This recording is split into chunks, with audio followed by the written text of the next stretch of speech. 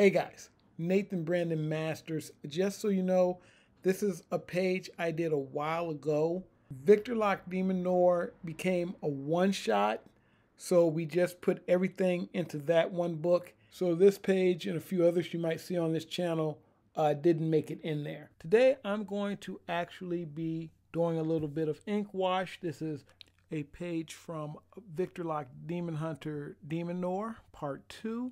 And I am doing the first page, actually. This is Victor and Rebecca, and they're having a little bit of conversation. I actually drew this page a while ago, and I'm just now getting around to doing the ink wash for it. I'm actually going to really kind of take my time with this book and really kind of take everything I learned from the first book and apply it to this one. I was considering doing this one in alcohol marker, in grayscale alcohol marker, but I decided that since I had already started this on watercolor paper, I would continue doing this in Inkwash.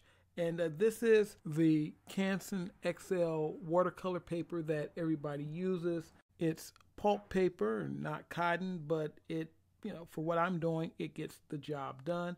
I'm also kind of like jumping between inks. I'm using the Sumi ink to actually draw the image in. This particular thing was done with a fine liner. This picture was done with a fine liner, but you can see the shiny parts, where the ink is kind of shiny at. That's all done with Sumi ink. The tones are actually being done with the Blick Black Cat ink. So I think that's a little bit better for the tones. And because the Sumi ink, the whole thing about the Sumi ink is that it is, it's like the blackest, darkest ink you can get. So, and I'm pretty sure there's other stuff like, Vortex and stuff like that. But right now, this is what I have. And I'm finding that the actual tones are coming out better using the Blick ink. So that works out. And I have like a whole, I don't have a whole bottle now because I've used a lot of it, but I do have a nice amount of Blick ink, and I'm going to be using that for the tones. I will at some points use alcohol marker to get some of the finer tones down, and this way I'll have kind of a better idea of how all this stuff works together. I actually I started doing some swatching on I have another pad of paper like this. I just kind of do some swatching on, and I just want to see how this stuff will work together. So what I found was that the alcohol markers work pretty good, going over the tones when they dry. So it looks real nice.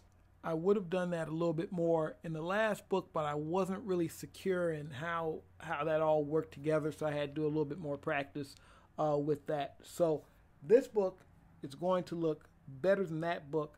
I'm still going to be doing a lot of the work with brush because I want to get back into the brush thing, and I really want to work with that. But other than that, this is what you're going to be getting. The art's going to look a little bit more like this. Still going to be using the more thicker lines for this because even though this is kind of thin line, I'm going to be using the more thicker lines because I want to have that brush feels. It's going to be a lot more line variation. It's going to look a lot like the first issue as far as the lines and things like that.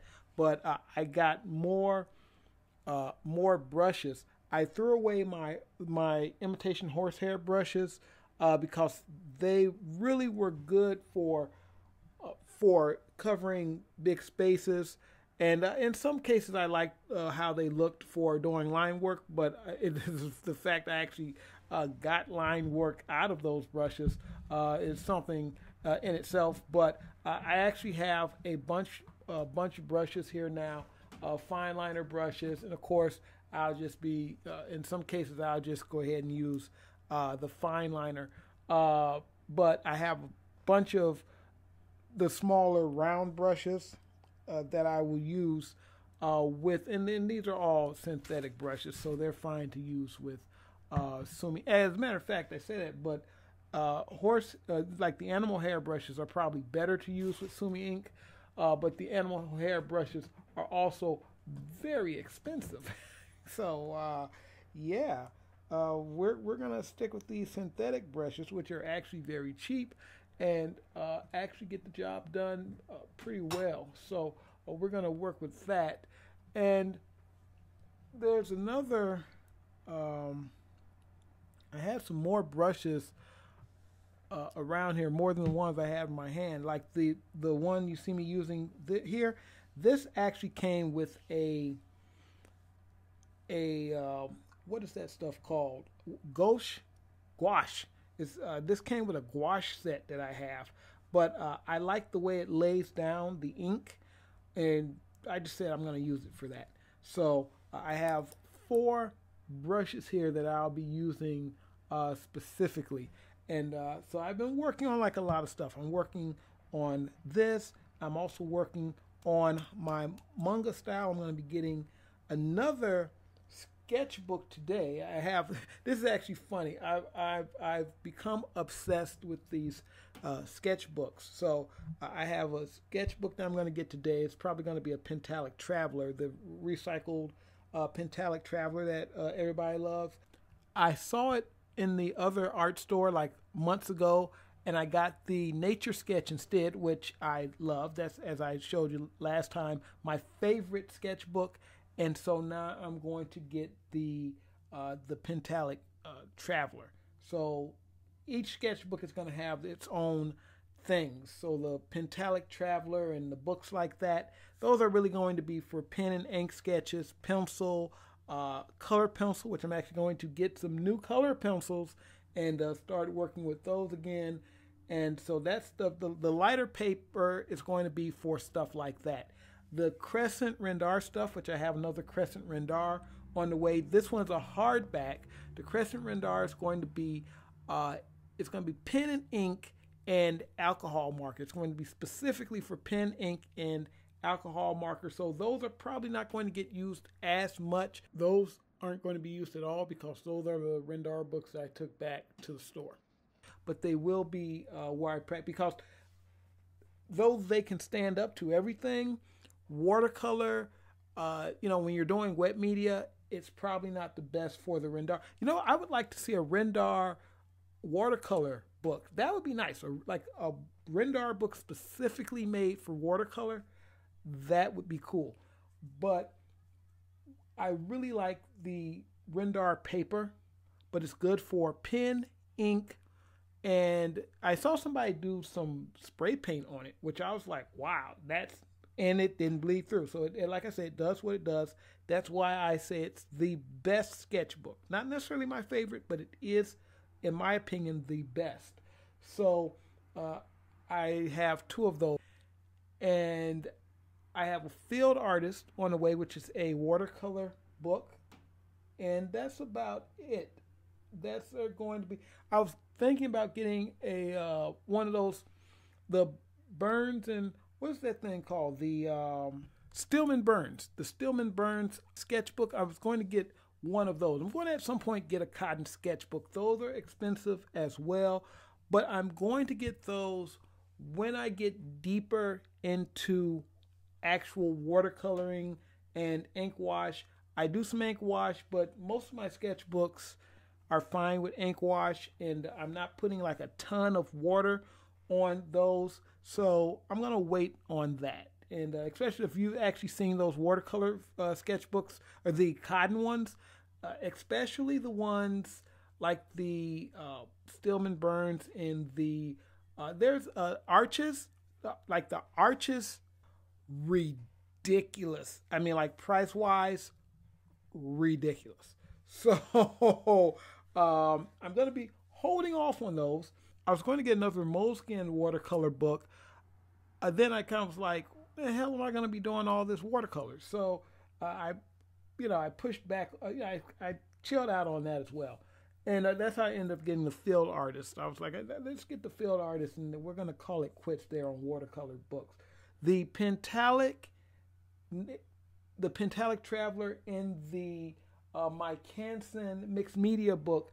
That should be good enough right now for watercolor and all that stuff. So that's going to be about all of the sketchbooks that I'm going to get for now. And I think what I'll do, you know, each video is I'll go ahead and just kind of go through each book.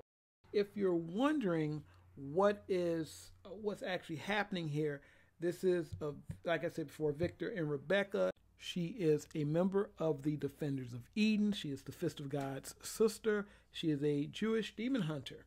And he's having a conversation with her about the very powerful Dybbuk that he had to dispatch in the last issue.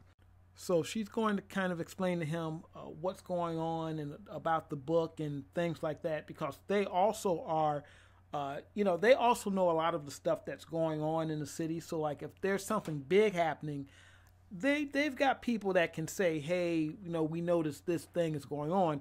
Even though Chicago is a city of 3 million people, they have their people out there who are looking into this kind of stuff, and they have their little grapevine and everything. So all the people in the supernatural communities, like the demon hunters, the magic users, and everybody's got their feelers out, and they kind of know something that's going on.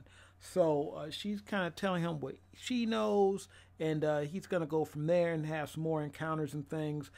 Of course, there's going to be other stuff that jumps off in Hexcraft Mechanics, and if you're reading that series, you'll see the things that happen here, particularly the stuff that happens with Dracula.